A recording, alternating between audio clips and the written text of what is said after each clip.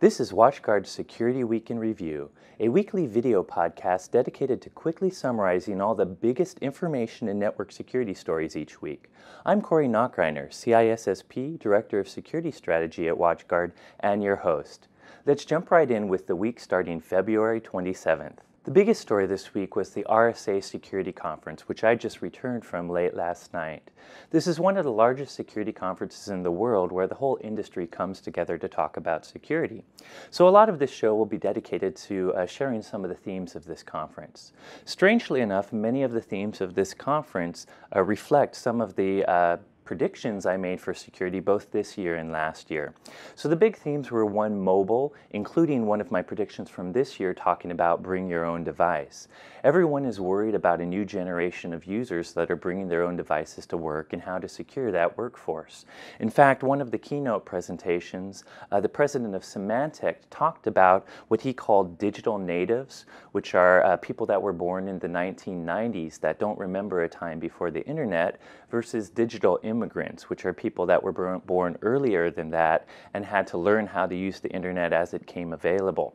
And they found that digital natives are the ones that are using bring your own device quite a bit, and they actually work very efficiently with it, so it's up to security companies like us to help secure these type of devices. Another big theme was probably visibility. Again, one of the predictions I didn't make last year was that it was the year of breaches. I did include that prediction for this year, by the way. And people are realizing that even if you have strong security, you can have breaches in your network, maybe through backdoors or users that do things they're not supposed to. So we need better visibility tools to tell us when we've been breached so that we can quickly recover. We have some sort of disaster recovery plan to bring our businesses back online. And visibility tools can help find those breaches in our network. A few other themes included, of course, the cloud, which I talk about in my predictions this year. Many businesses are leveraging cloud services, which is, again, usually Web 2.0 and virtualization services that they leverage from some sort of external partner over the network. So everyone's talking about private clouds, public clouds, hybrid clouds, and how to protect them. And of course, WatchGuard is releasing XTMV and XCSV, which are virtual versions of our product, which will help with this type of situation. Another theme was the increasing theft of intellectual property. A number of organizations are saying different nation states are starting to use cyber terrorism to steal each other's intellectual property. So it's very important that you have strong data leakage prevention, like what we offer in our XCS appliance, to make sure your intellectual property doesn't leak to the wrong hands. In fact, the head of the FBI even mentioned that he believes that cyber threats will soon outpace normal terrorism. So that's just a few of the themes we saw at RSA. I'd be sure to follow security media and maybe the WatchGuard Security Center, because a lot of RSA-related stories will probably trickle out over the next few weeks or days. So we skipped the anonymous-related news last week, but this week the story is too big to ignore. Early this week, Anonymous, in partnership with WikiLeaks, finally released the email archive from their Stratfor breach. This was a breach they did about a month ago. It's an intelligence agency in the US that works often with our government. So they stole all of Stratfor's email a while ago. This week they released it all, so now the media has their hands on it. There's a lot of sensitive data there, and you can imagine Stratfor's pretty upset about this. Now, in some turnaround news, another story this week was the Interpol was able to capture 25 suspected anonymous members. These were members from Chile and Argentina and some of the Southern American states. So the Interpol has been able to catch some of those anonymous suspected members.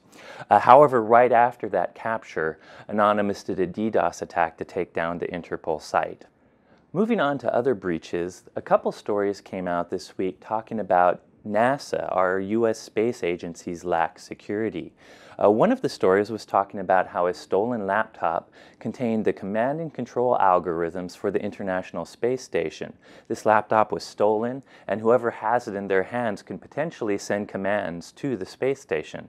On top of that, we also found that NASA believes a year ago or so, Chinese-based attackers were able to infiltrate and gain access to their jet propulsion laboratory and be able to control that as well. So this is just more proof that even large organizations aren't implementing all the security controls that they have available to them, which is one of the reasons we highly recommend our XTM or multi-purpose security appliances to make sure you have the defense in depth you need to protect against many different breaches.